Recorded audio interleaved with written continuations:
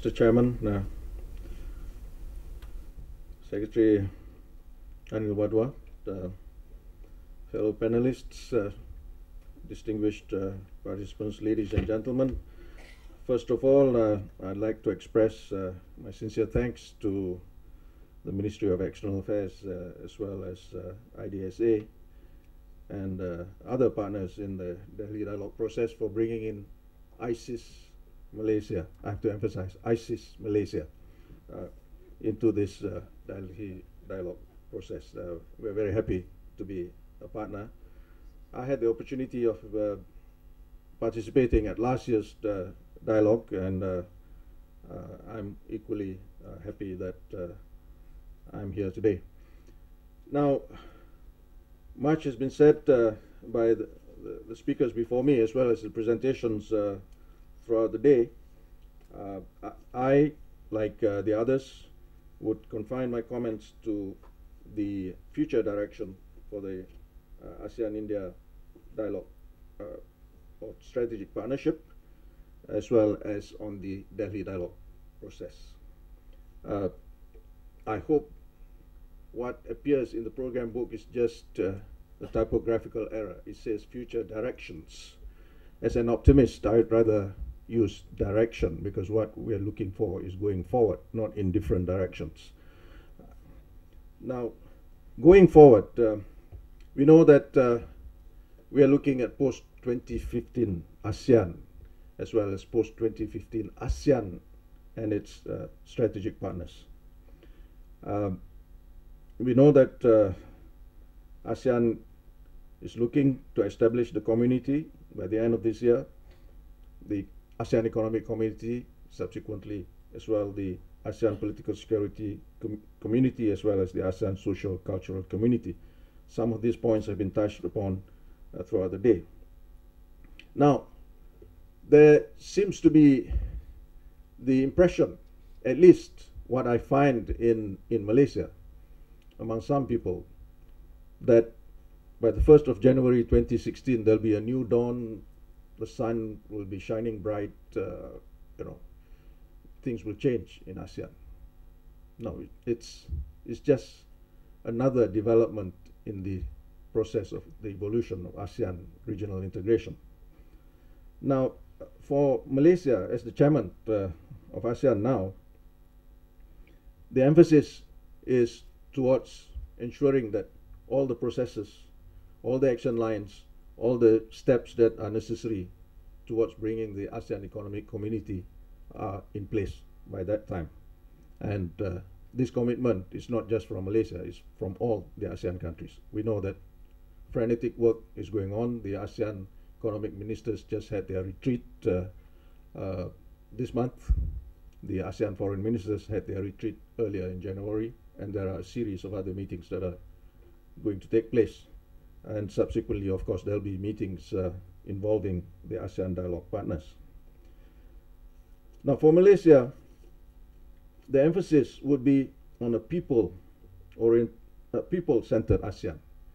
The ASEAN Charter talks about the people-oriented ASEAN, but we would like to emphasize a people-centered ASEAN, which is basically how to better the lot of the 620 million people in ASEAN. So I believe that in the context of ASEAN-India relations and ASEAN-India strategic partnership, perhaps India should be thinking along those lines, which is how to better the lot of the combination of the people of ASEAN and India, to the extent that this strategic partnership is seen as a people-centered strategic partnership. I think what needs to be emphasized also, as Ambassador Bhatia has mentioned, is the younger population of our countries, the youth.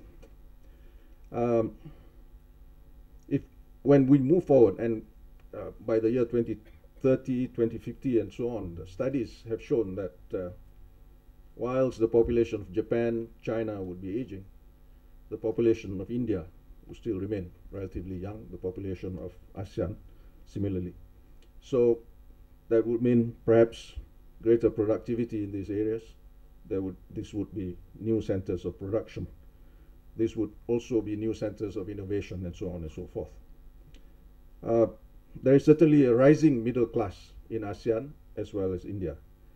Just to quote some statistics, although I'm not one who likes to go for statistics, but perhaps just to emphasize the point, this is a study done by Nielsen. In 2012, according to Nielsen,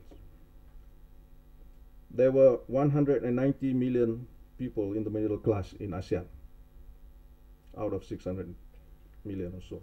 210 million in India, and 120 million in the United States. By the year 2020, the expectation is that there will be 400 million people in the middle class in ASEAN, 540 million in India, 125 million in the United States, 100 million in Brazil, and 120 million in Britain, France, and Germany combined. Now, the definition given by Nielsen for the middle class is someone who has a disposable income, a daily disposable income of between $16 to $100. Now, of course, when we talk about the youth, we're talking about the Gen Y, we're talking about the millennials now. We're talking about people who have new thinking, people who have different ways of doing things. They have higher expectations, they're expected to be more productive, but they're also highly mobile. They don't want to be told, they need to be informed. They don't want to be subjected to complicated rules and regulations and so on and so forth. They tend to move from job to job as they please. Sometimes they even can quit a job for the sake of doing some work with civil society organizations or humanitarian activities and so on and so forth. This is a new group of people that we should be looking at, but they're also technology savvy. They're also people who are into disruptive technology, which requires change and so on and so forth. Now, here we're talking about space technology and all kinds of other technology, but the excitement that will be seen in the future, I think, is for these people to be working on. And I am all for the idea of bringing in the representative of youth into the Delhi Dialogue process. Now, the question of how do we manage the expectations of the young people and plan for their future, I think is very important. Just to let you know that as part of its chairmanship, Malaysia is working on organizing an ASEAN Youth Assembly by the end of this year. Now, I'm not very much privy to the full details, but what I know is that the idea here is to give a voice to the young people in ASEAN, and I'm sure, again, as part of the Delhi Dialogue process, we could do something along similar lines in the future. Another thing is, on this very point about being people-centered, you have the Make in India initiative by the Prime Minister and the government.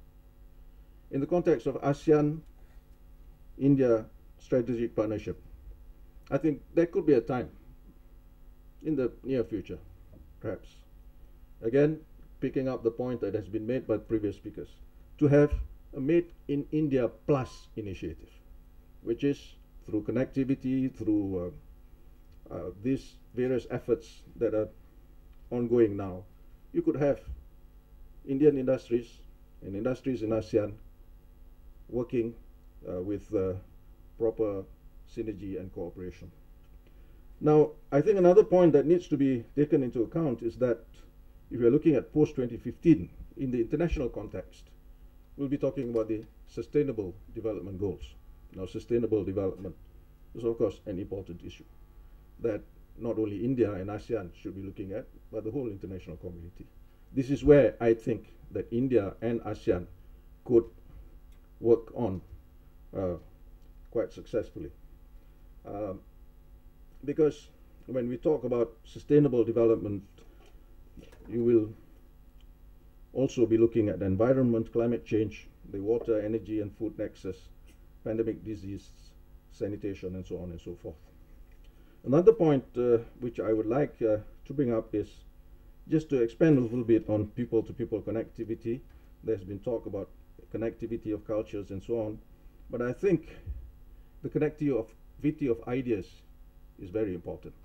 Hence, that's where the role of the youth would come in. There are, of course, certain initiatives that have been taken by civil society organizations and NGOs and so on some basic activities which could be helpful to the people in the rural areas in both India and the ASEAN countries, for example. There are many of these, including the use of the production of methane gas from waste products and things like that.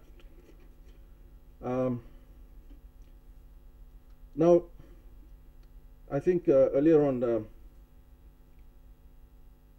Dr. Day has talked about the barriers to trade. But I think in this particular case, not only India, but ASEAN also has to do its part, because there's still a lot of issues and problems that need to be resolved within ASEAN. So connectivity, if you're talking about seamless activities, connectivity, connections between the ports and so on and so forth, will not come about if, some of these issues are not resolved within ASEAN itself. Okay, I would like now to move to the Delhi dialogue process itself. I fully agree with Ambassador Pillay about the role of the business sector, the private sector. I'm very happy that there was actually a business session yesterday. I had planned to attend that session, but for some unforeseen reasons, partly because we are away somewhere near the airport, and we were not able to attend that session, but I'm sure it was successful. The only thing I had hoped is that there could be a sort of a fusion of the topics as well as the subjects that are being discussed, as well as the participation between that session and this session, because otherwise it might appear that you have a business session, this is where all the business is done. You have an academic session, this is where all the talk is done. So I think the idea of having a business session is certainly good, but there could be some way of bringing together the participants at some point in time. And perhaps Ambassador Pillay's idea of having a longer session, perhaps over 2 days, could be considered in that respect. The other point I would like to make is that I would agree that we need to focus on specific and pressing issues out of the long wish list. Otherwise, we'll be repeating the same thing over and over again every time you have the dialogue. So it is important for us to pause at some point in time, take stock of what has happened, clear bottlenecks, resolve the problems, and by bringing in other players, the business sector, the youth, the parliamentarians as suggested, CSOs and so on, I think we can get better amalgamation of ideas as to how to move forward in this process. Thank you very much, Mr. Chairman.